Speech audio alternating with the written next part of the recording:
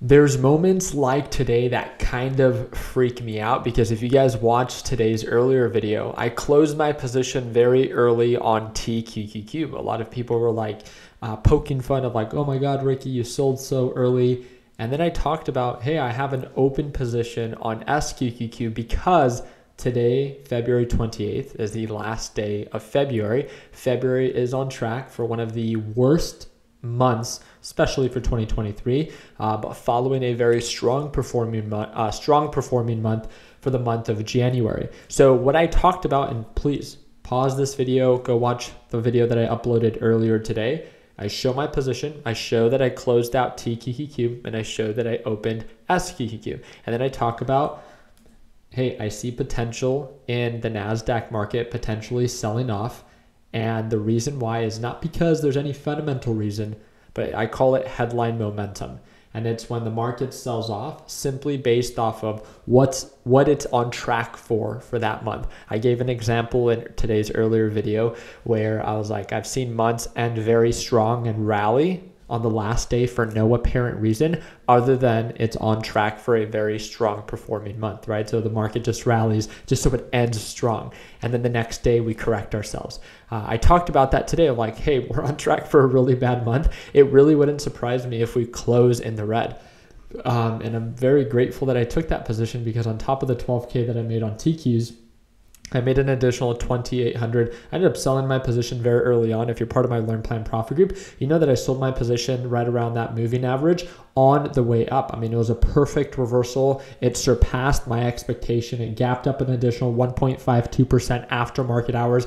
Everything pulled on back right before the close. There's moments like today, again, I'm not a perfect trader. I'm not right 100% of the time. Most often, again, I'll say this before anyone, more often I tend to be very early to reversals, but there's always a reason on why I expect something to happen.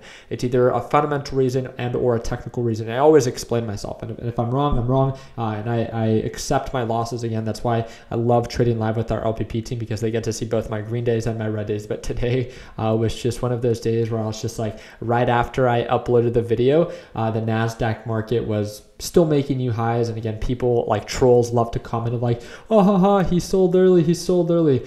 And then 30 minutes later, boom, market begins to sell off. 1 hour later, market makes new lows on the day. Boom, 2 hours later, market is at new lows after market hours. And all I respond back to those comments are like, how's it feel holding the bag? Right? Because at the end of the day, for me, locking in profits and to be made fun of, I think it's very mind-boggling because, right, no one goes broke by locking in profits. And that's one of the sayings that we have within our Learn Plan Profit group. It's putting our egos away, understanding that we're never going to be perfect. Yes, often I do sell very early, but I would rather be someone that sells early than goes from, green on a position to red on the position. I think that's one of the worst feelings. Now, I wanted to explain my thoughts very quickly. Do I think that the NASDAQ market's going to continue to drop? Heck no, right? NASDAQ market ended up being down 0.55% after market hours. NASDAQ market as of right now is only down 0.1%. I really do believe that today, and the only reason that the market sold off is because of that headline momentum. They're going to try to back it up with, well, we're still in fear of these, inflation reports. We're still in fear with the sticky economic data, which is true. It's still definitely there. But it's nothing new, right? The market just is factoring these headlines for the market to sell off for one last day. And then tomorrow, it's going to be March 1st. It's a brand new month. So like I said in today's earlier video, do not allow one day to define you. I don't care if you're red today. I don't care if you're green today, right? Just like myself tomorrow presents new challenges.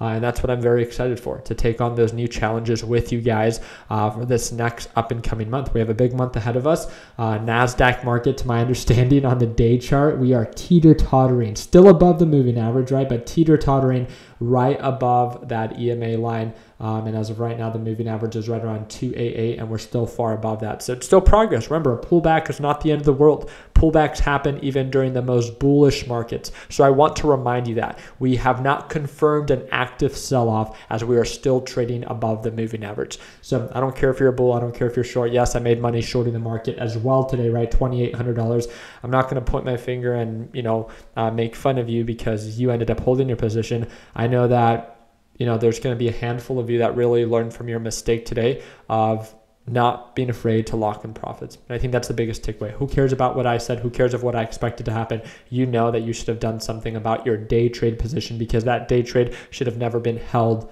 and you should have had an exit plan. It's not about my intention or my plan. It's about what could you do better next time. And I think that will be a positive takeaway for you of like, what can you do to never be put in the same position that you are today? Could you have reduced your position size a little bit at these overbought levels, right? When the NASDAQ market was making new highs, could you have reduced your position a little bit, sold 50% of your position? And even if it did pull back, at least you can tolerate it a little bit better, right? And at least you would have money to be able to buy the dip, because now looking at how things are going, NASDAQ market is pretty much break even. So that means that the NASDAQ market, if it were to be open right now, it would nearly be back at 293.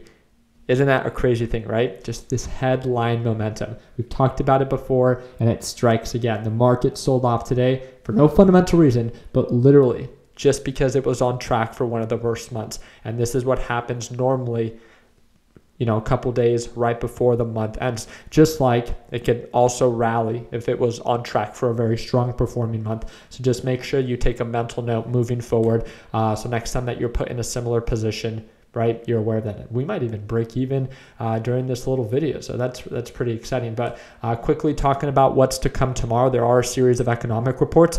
We have the MBA Mortgage Application Index. This is going to be released 2.5 hours before the market opens. I will not be going live for that. And then we have the Market Manufacturing PMI. That's going to be released 15 minutes after the market opens. And then 30 minutes after the market opens, we have the ISM Manufacturing Index, probably the most important report tomorrow. And then the Consumer Spending Report at that same time, 30 minutes after the market opens. If you're part of my Learn Plan Profit Group and you expect to watch me trade live tomorrow, we will be covering both the Market Manufacturing PMI and the construction spending with the manufacturing index report will all be covered in our live trading session tomorrow. So again, friendly reminder, if you want to watch me trade live as soon as tomorrow, that's only for our Learn Plan Profit Group. It's a one-time payment, lifetime access, and you get to watch me trade live every day. So if you're ready to join our team, we're running our biggest sale right now, and that's that second link in the description down below. So make sure if you want to watch me trade live as soon as tomorrow, you click the second link, learn more about it, and to see if it's a good fit for you. Also do remind you that today is one of the last days to enter to get your free t-shirt with every order over $50,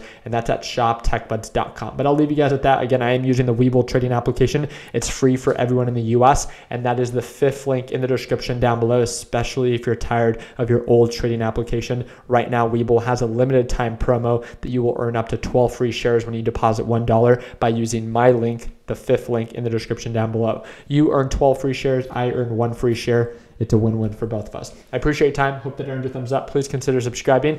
And again, regardless of how today played out, let's learn from our mistakes and take on tomorrow, at least with some signs of progress, right? Let's be a little bit more selective with our position size. Let's be a little bit more calculated with our entries and our exits.